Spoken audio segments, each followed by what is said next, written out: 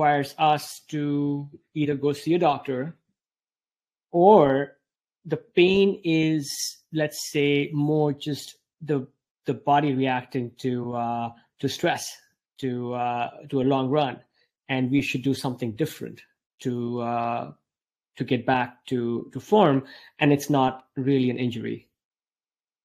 I think, and that was great that you kind of interject again, because I forgot the question because I kind of went off on a tangent. So sorry, but like I think I like to teach people that there's not really such a thing as good pain. Like we kind of made that term up because we want to be stubborn doing the stuff that we don't want to stop doing because of a pain complaint, assuming that you have to feel pain to know that you're doing the right thing. That's not true either.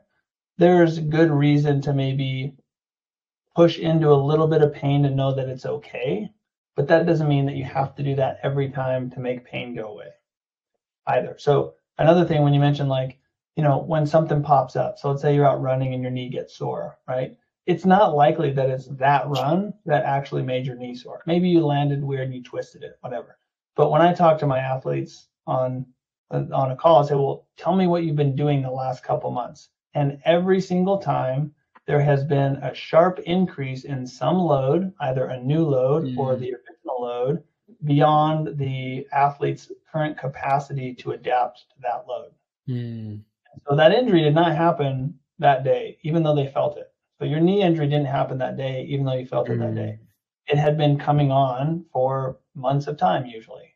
And it always is attributed to something in their life, right? Maybe it's physical load, maybe it's work stress, maybe it's moving, maybe it's not sleeping. Like, it's not a simple thing to really pinpoint or nail down to one thing, but the physical loading is the easiest thing to manage.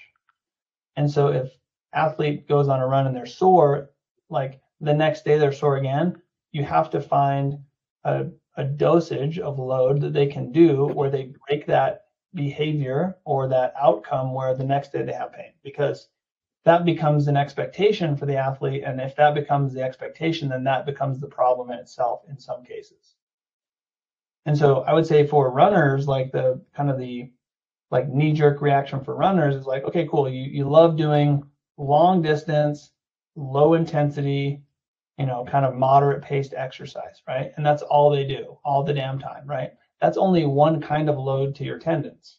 It's a very like low force, moderate velocity, strain inducing kind of load to the connective tissues. That's very different than strength training, which is very high intensity, very low volume, very stress inducing to the actual material properties of the connective tissue.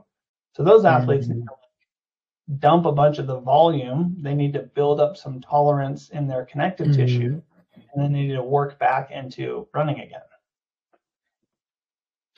Makes so much sense. I think the two things I hear are, one is, people try to ramp up their training, running, climbing, what have you, too quickly, and then the body kind of complains. And then the second thing might be that often we have injuries that might stay asymptomatic for a while until you push them beyond an envelope, and then the body just kind of throws its hands up. And I think that's maybe what happened with my shoulder. You know, for many years I kept pushing it, with just some niggles, just some loss in range of motion. And then one fine day, I couldn't raise my arm above my ear. And I think that was my body saying, okay, enough is enough. You have sort of pushed through these other signals I gave you, and now I don't want you to go and do this particular thing anymore. I want you to go and treat yourself. One thing also kind of adding on is, often, Tyler, we're told, hey, listen to your body. If doing something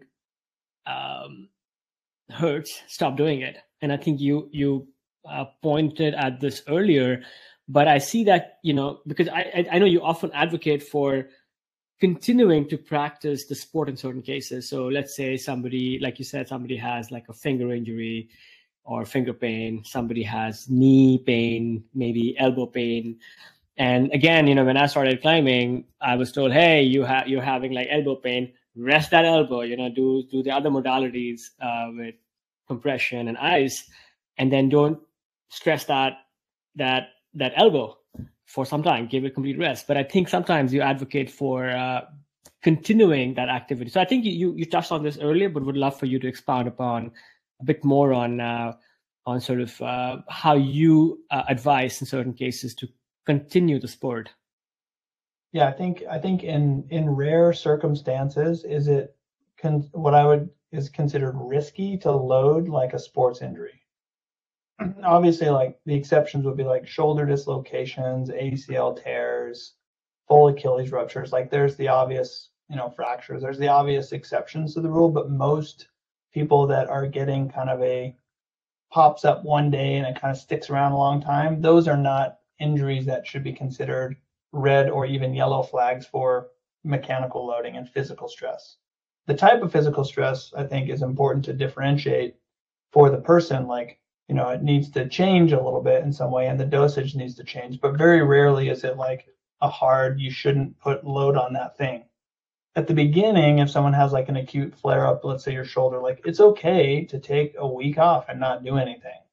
Like it is okay to, like, if the individual feels like makes sense to not load, to let it chill out. I think that's pretty intuitive, and you kind of limp around for a little bit. But if I do that for too long, like the actual quantity or the amount of tissue that's injured in that context is probably not a huge amount. If I continue down the rabbit hole of not loading it, I will lose capacity in all of the other healthy tissues. And so there's an Australian physio, Craig Purdom, who is well known for using the donut hole analogy, I think maybe in the 90s, saying like, focus on the donut and not the hole, and so it's like there's more healthy stuff than injured stuff. And so you're probably okay to load. We need to maybe change the load to make sure you're loading a lot of healthy stuff. But in that context, it makes people's pain go away quicker than anything, because the pain is not a reflection of the actual extent of the injury. The pain is a mix of all the things in someone's life.